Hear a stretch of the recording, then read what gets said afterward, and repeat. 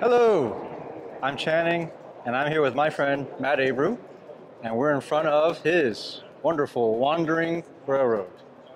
Tell us more about it. We started it in 2017. The first show we went to was October of 2019. It's roughly 38 feet long and about 10 feet wide. It's a figure eight with a point-to-point.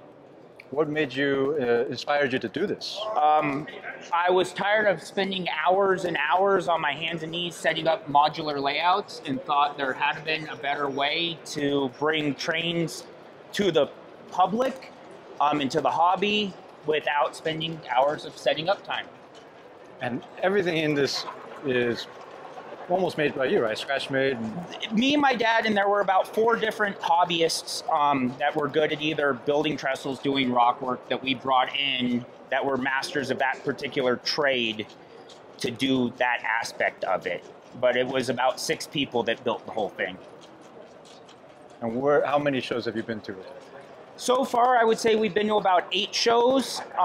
The issue was we finished it, like I said, in October of 19, and then March of 20 is when COVID hit, and every show basically got shut down for 2 years, so that put a big hiatus in going to shows, but luckily now it's starting to pick back up again.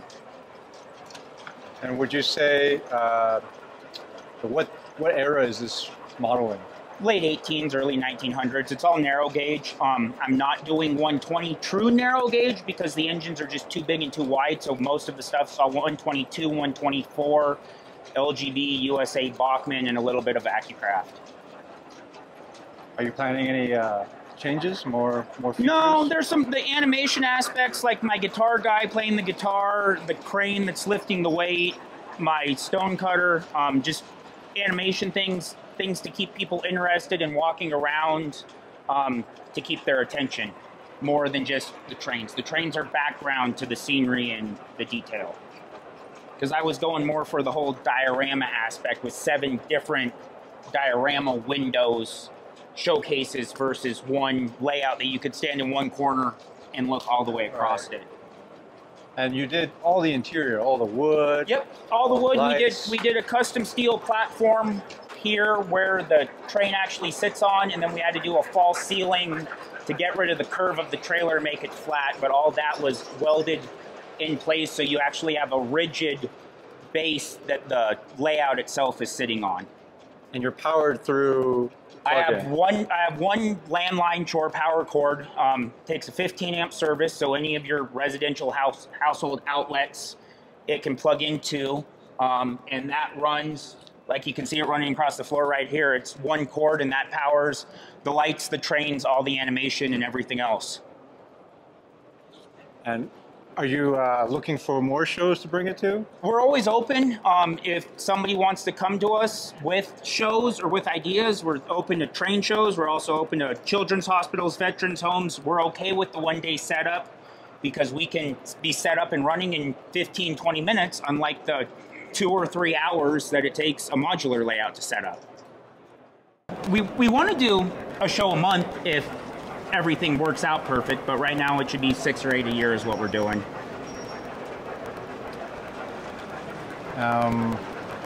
Do you have a favorite part of this?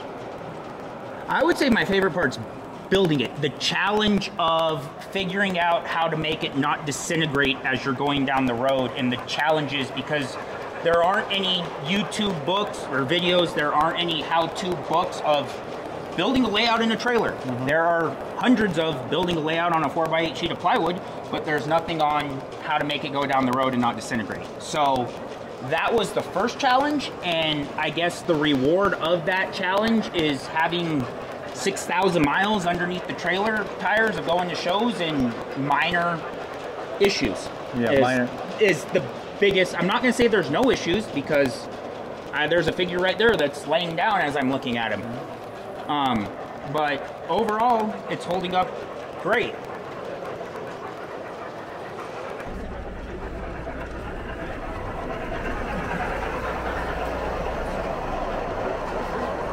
We decided, with the help of Joel Bragdon, with Bragdon Enterprises, who was the creator of the geodesic foam scenery concept, after being asked several times how we built the trailer, So we built a kind of a step-by-step mock-up of how all the track is self-supported on a wood base that is separate from all the scenery, and then we do the hard shell type material, and then the rocks are a resin casted, and then it's the step-by-step of the washes on how we painted it. So there's actually a void under all that track, and the track and the scenery are two separate entities that just work together also to allow for movement while going down the road.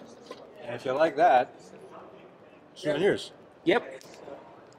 Well, it's always a pleasure to see it. It's always a pleasure talking to you guys.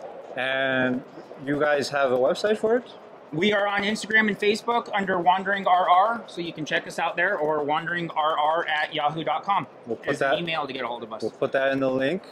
And thank you again, Matt. And also thanks to Jerry. Yep. Yeah, both of you do a wonderful work with this, and I think everybody loves to see it. Yeah, it's a joy everywhere we go. Everybody has nothing but great things to say about it. Right. Well, thanks for joining us, and we hope you like the video and subscribe. Thanks. Thank you.